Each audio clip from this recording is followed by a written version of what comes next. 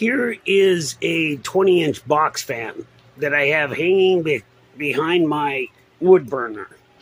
It helps blow the air around in my man cave. And the question I have is, why does it oscillate? There might be a physics major out there that might be able to shed a little bit more light on the situation, but it oscillates quite a bit. I'm not touching it, and every so often it even stops, but then it starts up again. And I believe it has something to do with harmonics and the motor, and well, that cord seems to act like a tail on a kite.